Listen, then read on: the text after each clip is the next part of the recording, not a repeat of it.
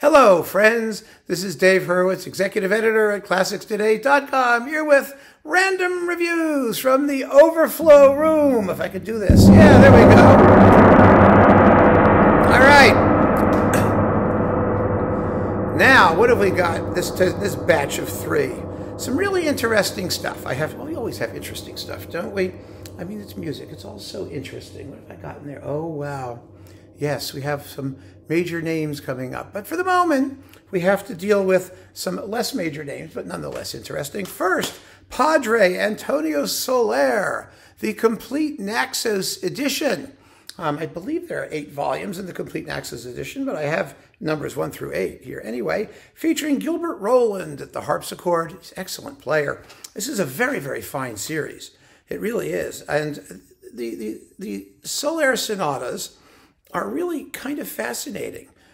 He's a sort of Scarlatti, well, H.C. Robbins Landon would call him a seguaci or something like that, a follower. He's not as interesting as Scarlatti, but sometimes he comes close, and he bridges the gap between the Baroque and the early classical era, the Galant era. And so he writes sonatas that are like Scarlatti's in single movements, such as number 1 here, number 85 at F sharp minor, and then others that are multi-movement large-scale works, like number 91, which is Opus 4, number 1 from 1779. This is in 4 big movements. I mean, it lasts 13, let's see, 16, 20, 20 some odd minutes. So they're really quite a range of things. Of course, he wrote that fabulous Fandango. Look at this, Sonata number 98. It's 23 minutes long. This goes up to, let's see, Sonata 115. There's not as many, thank God, as Scarlatti, but there are 150, which is certainly enough. I don't think this must be more than 8 volumes, because I don't think we've got 150 sonatas here. No way. But number 97, especially the multi-movement ones. But yeah, it's good stuff. It's a good edition. I don't know where the rest of it is. I have a bunch of complete Soler boxes, so I'm not sure if I pursued this one all the way to its logical ending. Probably at some point I should. And, I guess I will. I'll have to do it, won't I?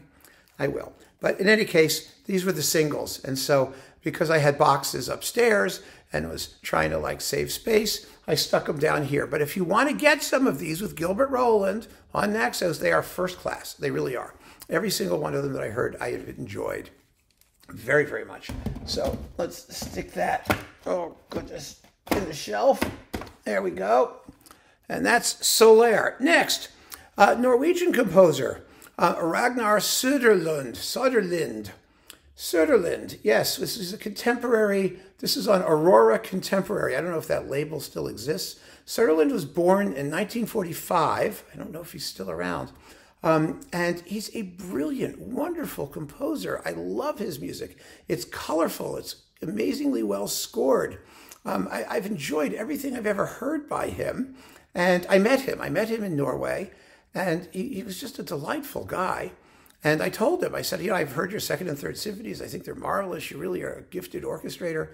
And he was so shocked that somebody actually listened to his stuff and had heard it. It was such a humbling experience. And I haven't heard much of anything else by him since.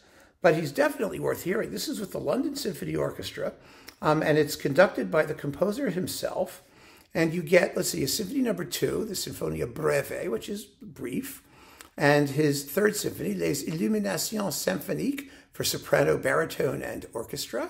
And a tone poem called Rocambore, Poema Sinfonico, and a piece called Don't Place Your Life in My Hand. And it's a very enjoyable record. It was produced by Arne Peter Rognan, who was responsible for so much, Norwegian contemporary music. He had his own label, by the way, Victoria. He did a complete Grieg chamber and piano music edition at a big music festival where I met my bestie, Dr. Søren Meyer-Eller in London. I hope he's okay. I haven't heard from him in 100 years. But anyway, he produced this for Aurora. And Søderlind, if you see this, and if you see his orchestral works, his orchestral music, give it a listen. You're really going to enjoy it. Trust me on that one. It's a name you don't come by very easily. Oh, okay. And then we've got Leo Smit. Good old Leo Smit from 1900 to 1943, a fine composer, a sort of experimental composer, but I think in places he was. But anyway, the music here is just delightful, zippy, charming, fun to listen to chamber music. His sextet for piano and winds from 1928, which I think is before the Poulenc, isn't it? And his quintet for flute, violin, viola, cello, and harp, which is lovely. And the duo for oboe and cello, and the trio for clarinet, viola, and piano with Ensemble Villa Musica. These are wonderful productions on MD&G. Everything Ensemble Villa Musica did is just about terrific. You have their Villa Lobos disc. Ooh, it's great. And so Leo Smit is a guy who didn't live very long. And let's see what happened to him. I'm just curious because I don't remember what happened to him, to be honest with you. Let's see. Leo Smit. In contrast to Victor Ullmann, Leo Smit, has hardly been researched, outside the Netherlands. It is Dutch. And he was persecuted and murdered by the Nazis. So he was not given much attention. Did I say he was American? I don't know. He's Dutch. He's absolutely Dutch. He was one of the most gifted Dutch composers of the first half of the 20th century. And let's see, he did like jazz and other things, and he prefers a filigree technique, the distribution of motives among individual changing instruments, as well as duos of tonal beauty. Yes, they are. I remember this recording quite well, I must say, but wow, I haven't heard much. There's some composers, let me just interrupt myself, my thought. There's some composers you really would love to have the opportunity to explore in greater detail. And Smit was one of those. I remember listening to this and putting this away and saying, okay, I've got to find more of his stuff and do something with it, but I never got a chance. And so it just sits here in the Overflow Room, which is a good thing because now that I'm going through, I have a reminder of some of the things that I can look at and go through and maybe pick up if I ever have time. There isn't enough time. There isn't enough time in the universe. Maybe one of you out there knows more about Leo Smit than I do, because I really would like to know more. I would like to hear more at some point in my life if I get to it. In the meantime, I have this to spur me on when I finally get around to it. And that's all I can say about it. So keep on listening, friends. Thank you so much for joining me.